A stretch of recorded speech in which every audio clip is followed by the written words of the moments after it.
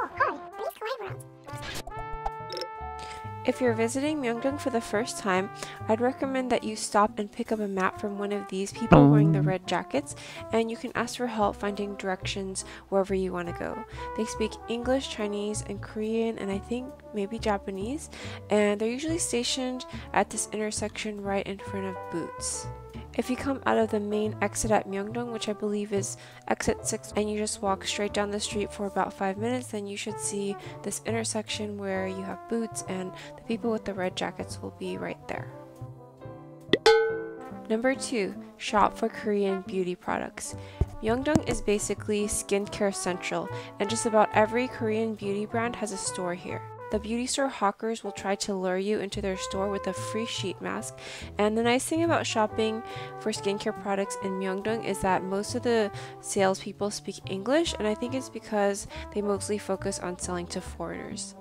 Also, they'll always want to try and cut you a deal, so you would think that because this is just a store, there should be fixed prices, but there always seem to be behind the scenes discounts if you buy in bulk.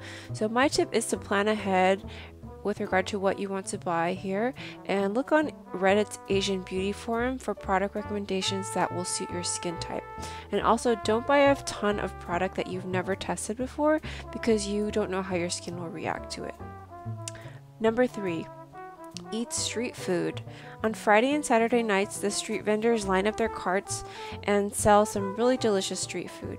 If you're okay with walking around and eating stuff off of a stick, you can even make a meal out of this.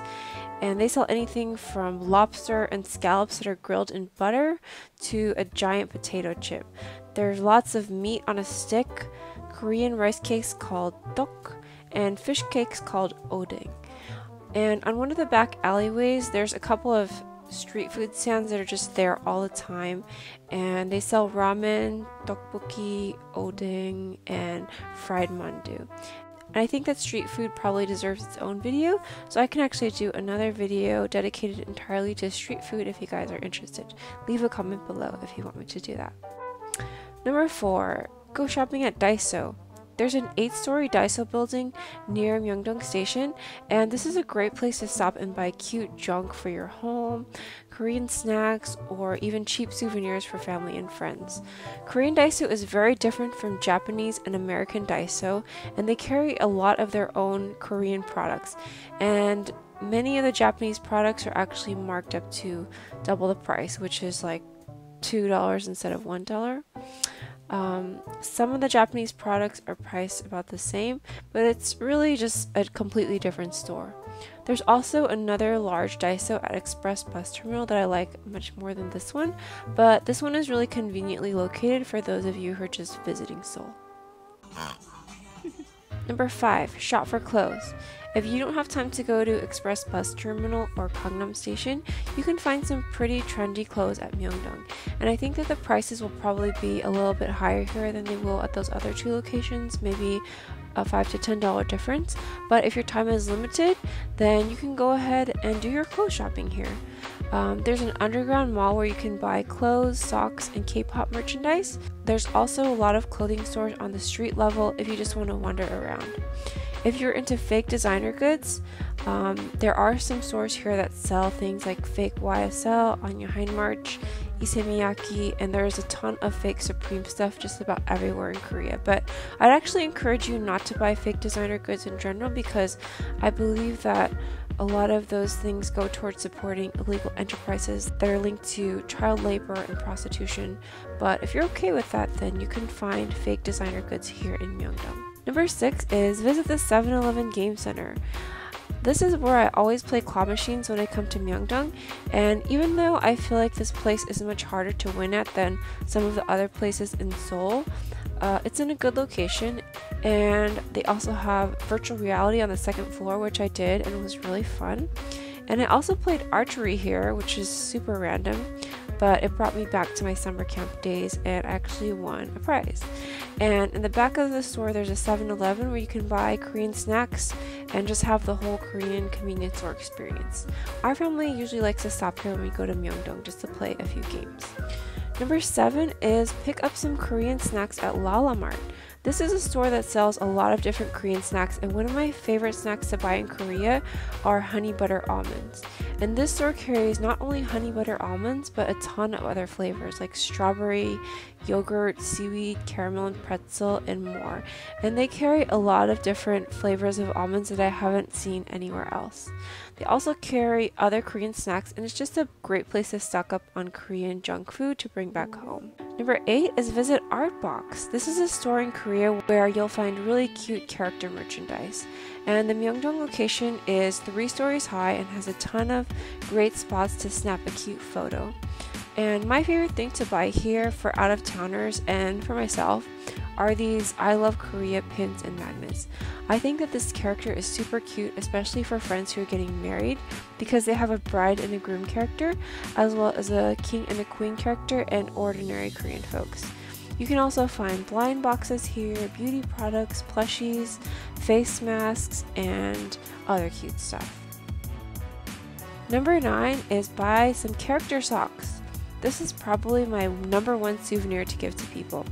I don't know if these are actually licensed or not, but they have all your favorite characters like Sanrio characters, Totoro, the Disney princesses, Sailor Moon, Pokemon, and more. You can actually buy these socks everywhere in Korea, but you might as well just pick some out here because there are a ton of sock vendors and you'll have a really good selection.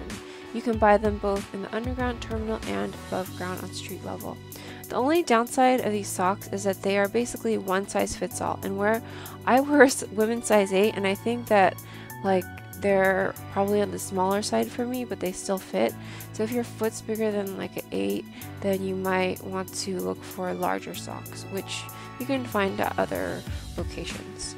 Number 10 is to take a photo with the giant bear at the Line store. So you can't visit Korea without checking out the Line store, and in Myeongdong there's usually a line to take a photo, especially if you come during peak hours. But if you're also going to be in Itaewon, then you can probably skip this because the Line store in Itaewon is much bigger and less crowded, and they actually have a cafe on the 3rd floor. But be sure to check out the Line store if you like cute stuff and you're in Seoul. Number 11 is get rose gelato from Milky Bee. If you're in Myeongdong, you have to try this gorgeous dessert. It's basically gelato shaped like a rose, and you can choose between various flavors. I think they have strawberry, matcha green tea, yogurt, and chocolate. And if it's a hot day, you want to make sure to snap a quick photo and eat it before it melts.